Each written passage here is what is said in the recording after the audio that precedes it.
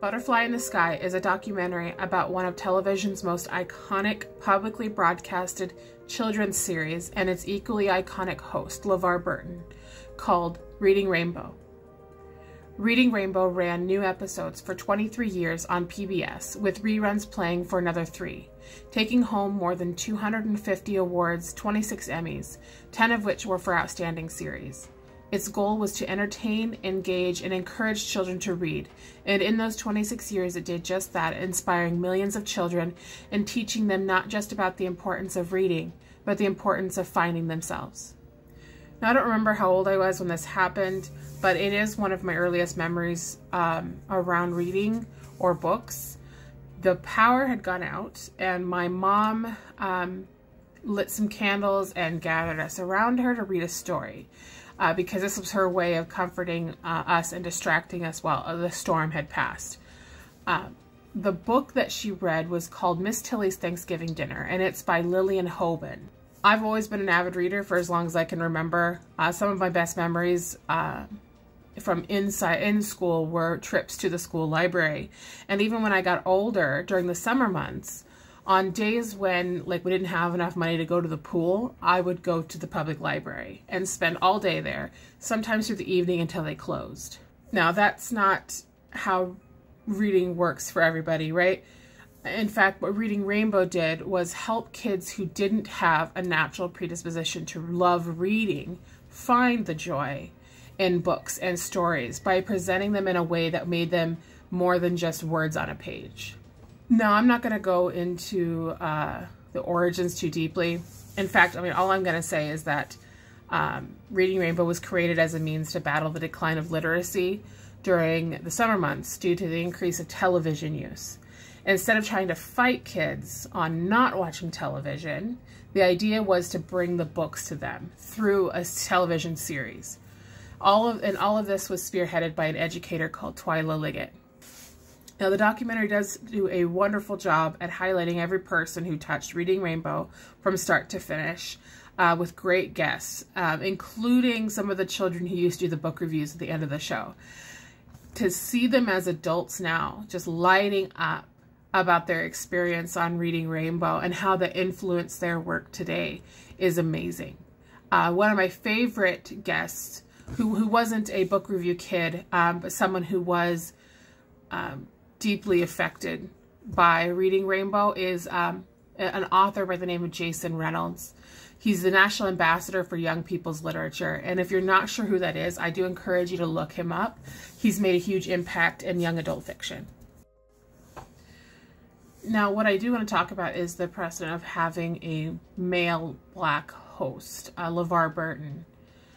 I've worked in education before, and one thing I had noticed, especially in early education and elementary education, was a serious lack of male educators. In fact, I worked for a program that had sort of hinted at the fact that they wouldn't, or purposely try not to hire men in teaching positions if they could help it. And the idea behind that is because people think that men aren't capable or don't have the compassion or the ability to nurture young, impressionable minds, which is not true at all.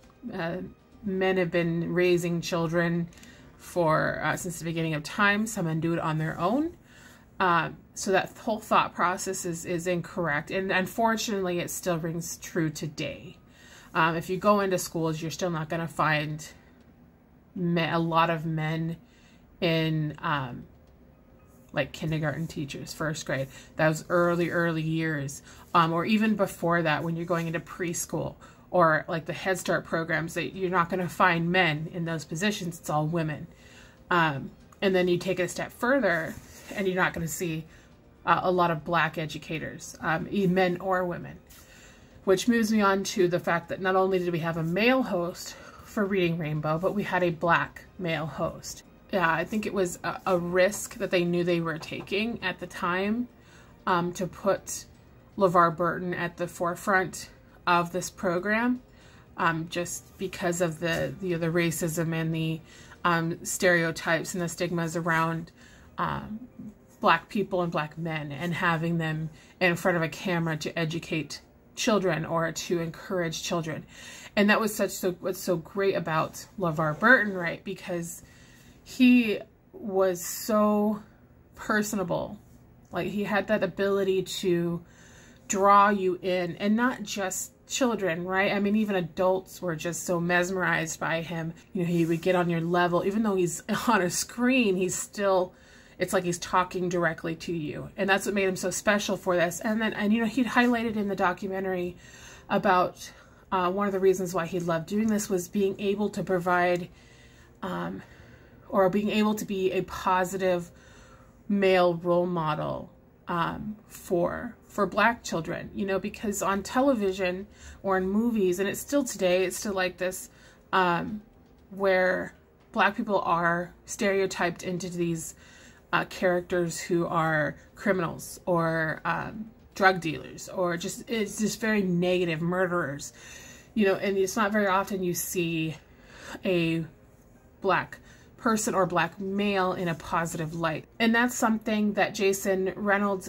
brings up a couple times in the documentary itself, is how important it was for him even to have a Black man on the screen, someone who looks like him, but someone who's speaking so clearly, and he's articulate, and he's educated, and to show that, you know, we can be more than people tell us that we can be, right?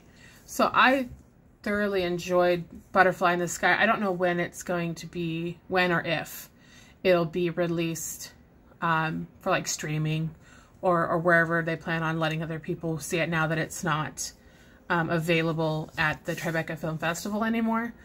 But I would encourage you, when it does come available, to go watch it. It is full of nostalgia.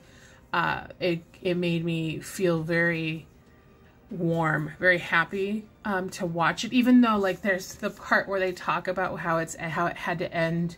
You know, they lost funding for public broadcasting for the television show, so they had to cancel it.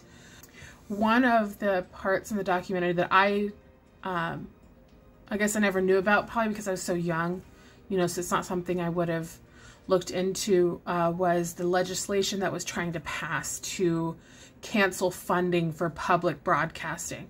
I had no idea that ever happened. It's so infuriating now to hear that these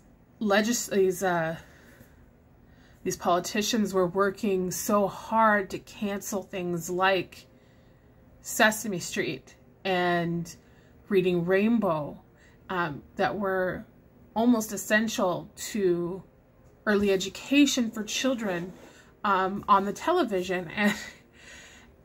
And it's so appalling to think that was something that they felt wasn't needed. And you know, the whole reason behind it is because it's not paid. Like, there's no paid advertising. So, like, you can't insert these messages in here, and they have like this freedom to do whatever they want. And I think, and that still rings true today, like with the banning of books, you know, like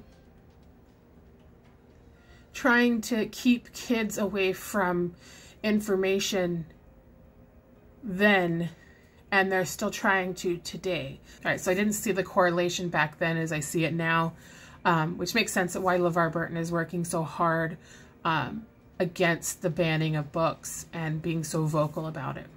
But I know that I'm not the only one who feels like that. I mean, anybody who grew up in the late 80s through the 90s knows what Reading Rainbow is.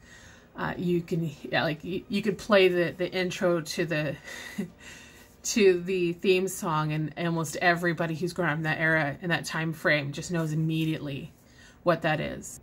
In fact, every time I bring up the lyrics or talking about it, I mean, everybody knows what I'm talking about. Everybody's got a story. And in the famous words of LeVar Burton in Reading Rainbow, but you don't have to take my word for it.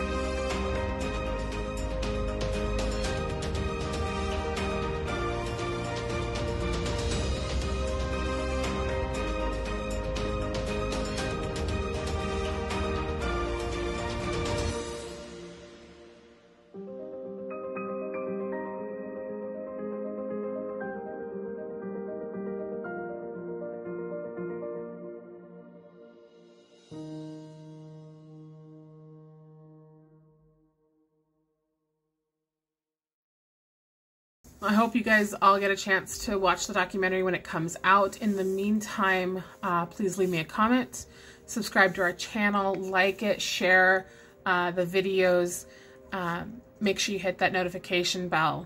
Until next time, this is Morgan from Powaful Impact, keeping it real.